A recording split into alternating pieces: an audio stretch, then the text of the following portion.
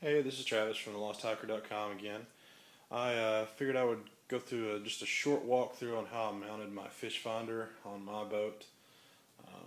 As some of you may notice on some of the other videos and stuff that I posted, I have a 2012 Wilderness Systems Ride 135. Great boat. I've had it for a little over a month now, I guess. Had it out probably half a dozen times. Absolutely love it. I haven't had it out on a river yet, so it's the one place I really want to test it, but I'm sure it'll do fine. Super stable boat, love it. Um, and one of the popular things, I fish quite a bit on lakes. I actually fish more on lakes than I do on rivers, obviously. But a lot of guys, they don't really see the need for a fish finder on a kayak, especially if they're doing river fishing. Just true, it would come in helpful, but river fishing, it's a little bit different than lake fishing for obvious reasons, and you don't really need one. Plus, they kind of get in the way, and there's a higher chance of or greater chance of damaging one. But I chose to put this one on here, and this is a Humminbird PiranhaMax 160. I went with a 160 because I only needed basic functionality for a fish finder, so I wasn't really worried about having color or GPS or even the ability to see thermoclines. Although later on I may, if I do, I'll get a different one. But for now, this one for $90, super great deal, works great, and I mounted it so I could remove it pretty easily. Now I was going to go with like a ram mount or Scotty mount so you could bolt straight to the base, but I actually kind of got to play around before then and figured out a really nifty way to mount this, and it works really good actually. Basically what I did, I'll go ahead and pull it out here. On the bottom of this base you have a little piece that extends out. I don't know if the light can really see it. But there's a little piece that extends down right here, and it happens to fit inside a half-inch coupling perfectly. Basically meaning the little tube piece that comes down from here is the same circumference as a half-inch pipe, or the outer diameter of it. So it fits in this coupling perfect. So what I did with this coupling is stuck it on there and then cut about a 2.5 to 3 inch long piece of half-inch PVC, stuck it in there. Obviously I painted it. And it actually fits on here really tight. I actually do have it glued with a little bit of goop to just for extra security purposes, But I don't think it's going to go anywhere. It's pretty tight fit. So the reason why I wanted to do something like this was, notice I have the cables routed through there. Makes it for a super clean install. I'm using a Scotty. I believe this is a number 241 mount. See if I can set this down here. Using a 241 flush mount, and the bottom of it actually you can knock it. It's got a little plug that comes out, and you can knock it out to route your cables through there. And then it's got this cap on here, so if I don't want to use this thing, I can just unplug these cables, pull them through the base, push them through into the hole, and flip this cap down. No water. So it's pretty simple to do. When you do want to use it, route your cables up through there, through the base, and let's see here. Stick it down in there, and there's a little notch down there that normally locks like a Scotty rod holder in place. You just work it past that notch like that, and sit it down, and it catches just enough that gives a little bit of tension. It's not going to move on its own.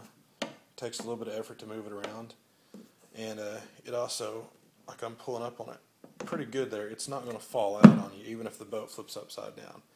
Now, that being said, if you do want a little bit of extra added security, what you can do is, let me flip this thing open here, see if we can see inside the hull. A handy dandy light on here. As you can see up there, you see where that the rod holder mount comes down, or the flush mount comes down. You can actually drill a hole through there, and drill a hole through it and the half-inch PVC, like do it while the fish finder's mounted in there. Drill just a small enough hole for, a really small lynch pin or PTO style pin to go through. Obviously make sure you got your wires pulled out of there first so you don't drill through a wire. But drill a hole small enough that you can, fit a smaller pin through there. That way it'll kind of secure that in place, keep it from turning from side to side or pulling completely out. But, small enough that wires that you route your wires up through there, throw the pin through there, and it won't pinch the wires. It's kind of hard to explain, but I think most people will get it. As you can see, my cables come down there. I've actually got my transducer, kind of hard to see. Let's see if I can get my light aimed back there. Transducer is glued down there with some Lexel and a sliced off a piece of a pool noodle. I haven't had it on the water yet to try it. Hopefully it'll work pretty good. Most people say they work great, so we'll see how it goes. Right here is my battery bag. This is actually like a little $4 lunch bag from Walmart, and let's see my battery down in it here. Actually, I don't have my battery in there. Well, my battery fits down there perfect, and then I've got my cables here for it. And this bag, the reason why I chose it is it's got a detachable strap right here, and I can actually unbuckle that with the battery in there and buckle it around one of those towers. I call them towers, but where the scupper holes basically come through the hole. I can strap it around there and keep it from moving around the hole, and it keeps everything nice, neat, and organized. Now, one thing to note, the battery bag isn't waterproof like the waterproof boxes are, but on the lake, I don't really think I'll be taking on that much water, so I'm not too worried about it. Although, that being said, you can fit that bag into, this is a rolled up dry bag, but you can fit it in one of these, like a 5 or 10 liter dry bag, if you're really that paranoid about it. Or I may eventually just go ahead and get a waterproof box for it to stick the battery down into and like bungee cord it in there somehow. But for now, this setup works good for me. And like I said, when you're on a lake, you're not taking on too much water anyways, or hopefully not. And it works pretty good. So that's basically it. Like I said, you can unplug this, the wires, push them back down in the base there, pull this out, and that way when you're on the river or somewhere that you don't really need or want a fish finder in the way, you can take it out, don't have to worry about it. And it's in a pretty good little location there. You're kind of looking back from the cockpit here. Pretty reasonable distance there. You can kind of see everything, still be able to lean forward and push the buttons and all that to, do whatever you need to with it. But works pretty good and should work fine on the water. I think I'll end up using it quite a bit on the lakes and stuff. I don't really, the fish finding capability or, possibility of fish finding, that's, great, but I actually really just primarily wanted it for the depth and the water temp readings. Now obviously with the transducer mounted inside the hull, the water temp's going to be just a hair off for a while, at least until, the bottom of the hull gets the same temperature as the water. I'm not that worried about it. The big thing is just the depth.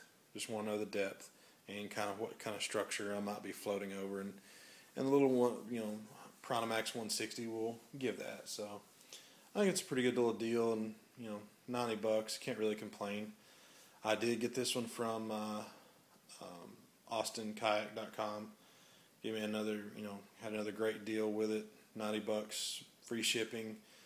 Got it in 4 or 5 days, so can't really complain. Love it, love their customer service, and really happy with them so far. I definitely have a lot more orders going out for them, and that's basically all I got to say about it now. I'll stop rambling for you guys, and if y'all have any questions or anything, just let me know, or check out thelosthiker.com. I do have an entry on there about this and kind of shows a couple of pictures. It's nothing really different from what I showed you here, but whatever you want to do. But anyhow, like I said, have any questions, leave a comment, and I appreciate it. Thanks.